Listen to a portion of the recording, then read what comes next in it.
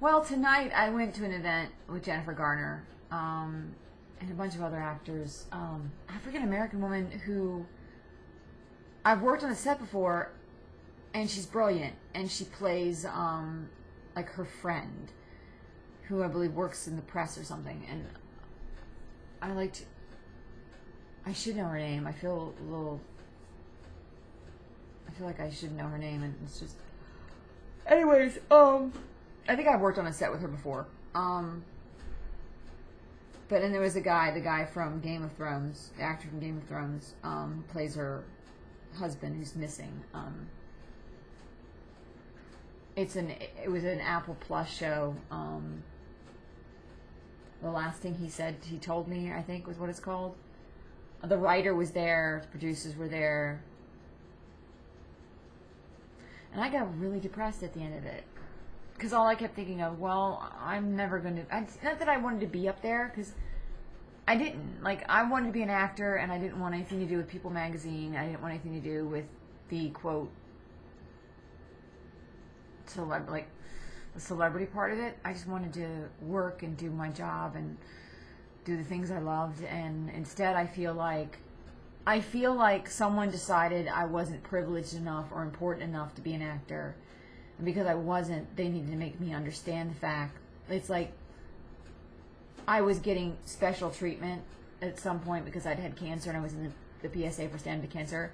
So now every time I go to these events, I have to expect the security to treat me like I don't belong there because of what SAG-AFTRA did to me. And I feel like I've never attacked anybody. I've never hurt anybody. I worked on sets for 5 years. But then I need to know that I'm not good enough or attractive enough or don't deserve to be with the privileged in the entertainment industry. And then I'm out even though I'm in. And I'm like, and if I'm out, I have nothing. It's like these guys come into my life in 2007.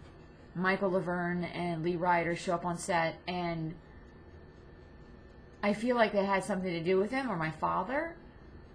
I mean, ironically, at Santa Monica College, Warren Heaton, this teacher I had, made some snide comments about how his father was a government agent or something, and how they wanted to make movie industry a family business.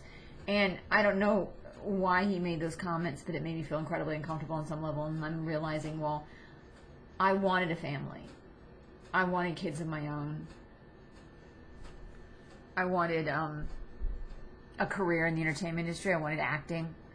I wanted to have I wanted a soulmate, best friend, husband, boyfriend, and was never allowed to find that person because all of a sudden people were trying to make me be the person my parents wanted me to be. They weren't accepting me for who I wanted to be. They weren't accepting me for who I am. It's like they were trying to make me be the person they thought I was when I was 18 years old, and it's just been insane because I hated my parents' church. I was never a Protestant or a WASP. I think it's ironic that someone was attacking me on Twitter, calling me a Trump supporter because I would never like someone like Donald Trump. My parents would love if I ended up with a guy like Donald Trump. And I would be disgusted with myself, and I would be disgusted with the man in my life for being a greedy bastard who only cared about material things and money. And I wanted children, but I kept that a secret because my parents were obsessed with me having children, and I would not want my children to have anything to do with my parents because my parents are the kind of Southerners who believe that women should be pure and at the same time should basically belittle women to be nothing because I'm not allowed to be smarter than my father or smarter than anyone because I'm a woman. I'm not allowed to be capable of anything because I'm a woman. And I think I realized tonight I have nothing. I mean, I don't know if the people in the industry realized what they were doing when they did this to me or didn't care. Or maybe they did because, after all, I wasn't born going to a private school like the Menlo School. And I wasn't born with family, with money that could make movies like the woman who runs Annapurna Pictures. I mean, I look at the industry now and it disgusts me on some level because you have these privileged kids with money. And the very fact that I'm the one being attacked and I'm the one who people are trying to defraud and destroy, when I'm like, do you understand the fact that I'm not a millionaire? I mean, I can't practice law because I'm not capable of being an attorney. I can't be a manipulative, maniacal, evil, I only care about cash kind of person. I never caused an accident on a set. I never even wanted to sue anybody for the accident. I just wanted to be on sets. Being on sets meant everything to me. It was the best years of my life. Working in the entertainment industry on set. I feel like my eyes are going cross. Like, I think I have my contacts in, though, and I'm really tired. Like, I feel like I look like my eyes are doing weird things. But, yeah, they're doing weird things. I'm tired. I'm just, I don't have anything.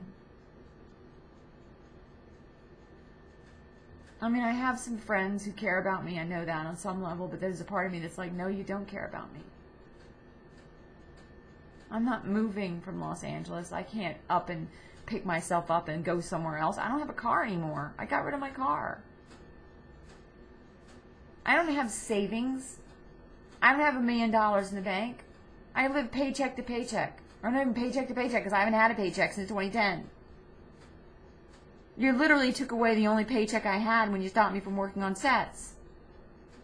And then I've got this guy, crazy guy, Lee Ryder, who lives in Montana, thinking that I'm going to go out and be in the community and make lots of money and be able to give money to charity when I can't even pay my rent, and I don't care about making the money because the only way I cared about making the money was using the creative ideas in my head.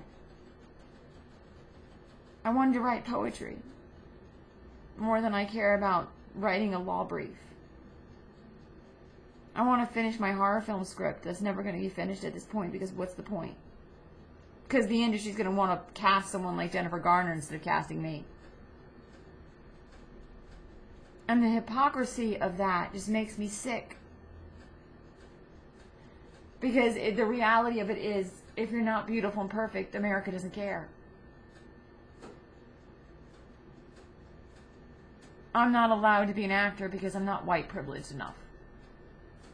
And yet I was a Maryland Distinguished Scholar and Phi Beta Kappa, and I never cheated on a test. I'm not perfect. I'm a mess. But I don't want a man in my life who's a mess. I don't want to deal with a man's crap. And I don't like women, because women have stuck knives in my back. It's been a woman who's been trolling me and attacking me. A woman who wants everyone to think that I'm nasty.